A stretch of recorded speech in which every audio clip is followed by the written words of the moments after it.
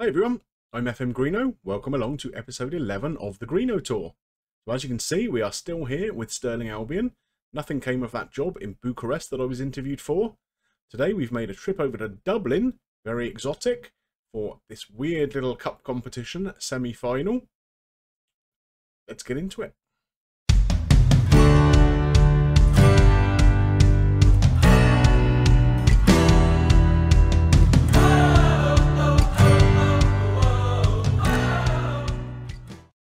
As you can see, things are still going very, very well in the league.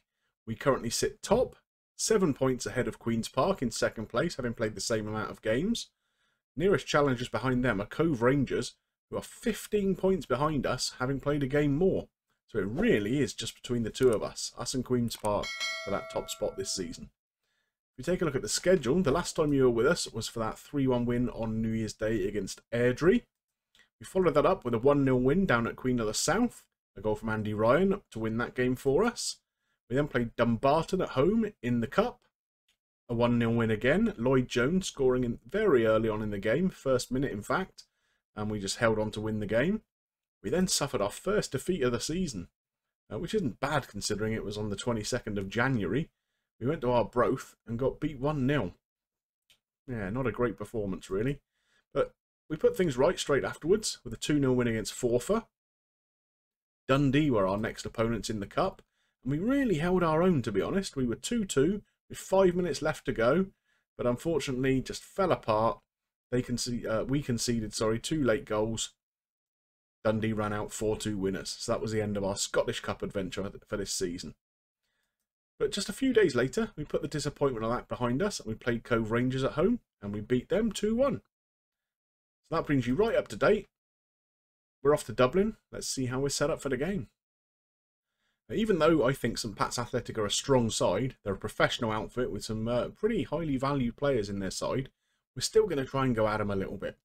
So we're going with the 4-3-3. What we have done, made a little change recently, we have moved Hodson, who came in ostensibly as a fullback. We've moved him into this halfback role in midfield. He actually plays that role really well, better than Marcel Langer does. So we've brought the Celtic loanee Anderson back into the side. Solly plays at fullback on the other side and moved Hodson into midfield. The rest of the team looks fairly familiar to, I'm sure. Eastwood in goal, Pekawa and Jones at centre half, McInroy and Mitchell in the middle of midfield, Bikey and Wilson out wide, and the main man Andy Ryan up top. Let's see how we do. So here we are. We can see St Pat's Athletic are lining up with a 5-3-2. Which is interesting. Scouting we had done before showed they were going to play a 4-4-2. So, I'm not quite sure why they've changed that, but we'll see. So we're underway. We are playing in our purple away strip.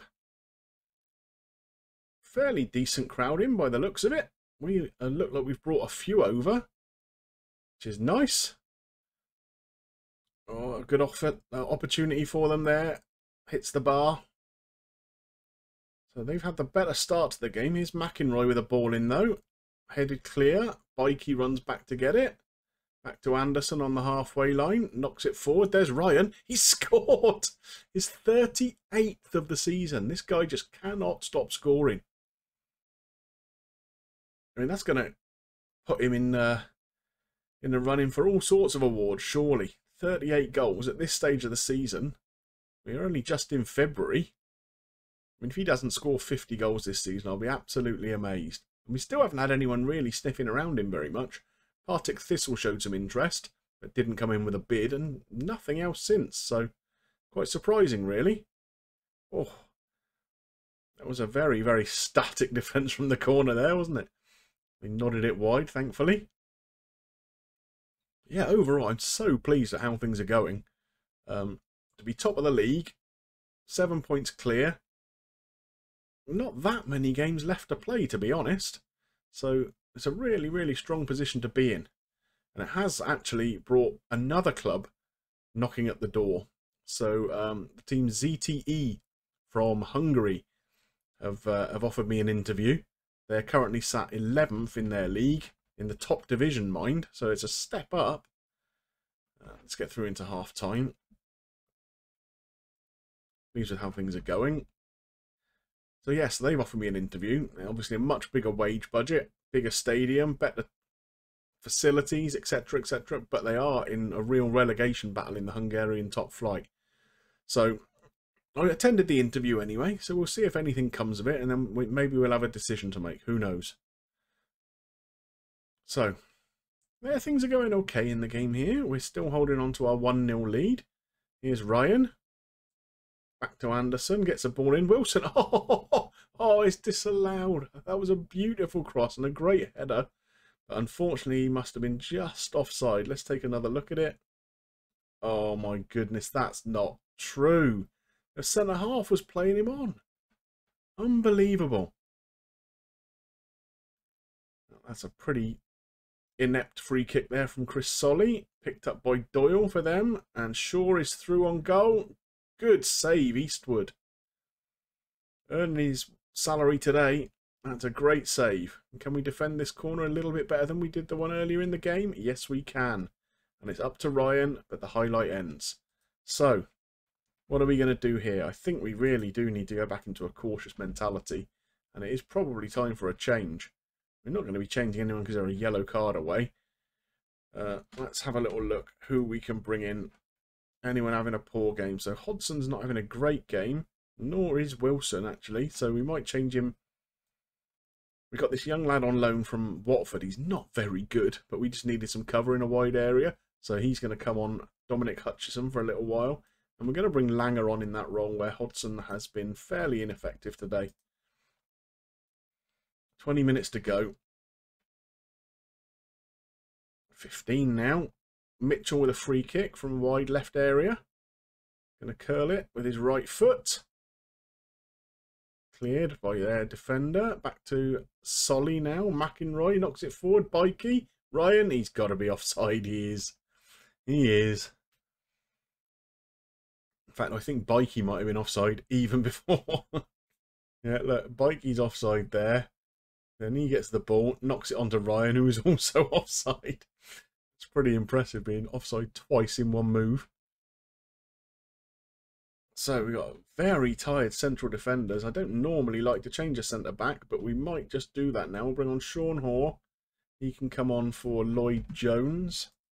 Just for the last 5 minutes, just to make sure there's someone with fresh legs back there. We're going to go into injury time now, 3 minutes of it. I'm really surprised at how uneventful this really was. And we've got through 1-0 and fairly comfortably. Well, that's a great win for us. And it takes us through to the final of the tournament. It gets back to a fairly sensible kind of feel now. All the foreign clubs have been knocked out. And we're playing Queen's Park in the final. So I doubt that's the final anyone would have predicted at the start. Considering all the championship teams were in there. Plus the Premier Division reserves. You'd have thought Celtic reserves and Rangers reserves would give anyone a run for their money in this competition. But it's us and Queen's Park again. Well, unless anything comes of that job in Hungary, and I'm not even sure I'll take it if I'm offered it, to be honest, we will come back for that Queen's Park Cup final. Well, I hope you enjoyed today's episode. The game wasn't the prettiest to watch, but it's a great result for us against a strong opponent, and obviously off to get new suits now. Well, if you did enjoy it, please drop a like on there for me, and if you've got any comments you'd like to make about this episode or the series as a whole so far, I would love to see them below. And of course, if you're not yet subscribed to the channel, please consider doing so. We've got a lot of good content on there at the moment. There's the Mighty Magyars, of course, where I'm managing Hungary, and plenty of stuff in the back catalogue to entertain you as well. But it just remains for me to thank you for watching, and I'll see you soon for some more action with Stirling Albion. Bye for now.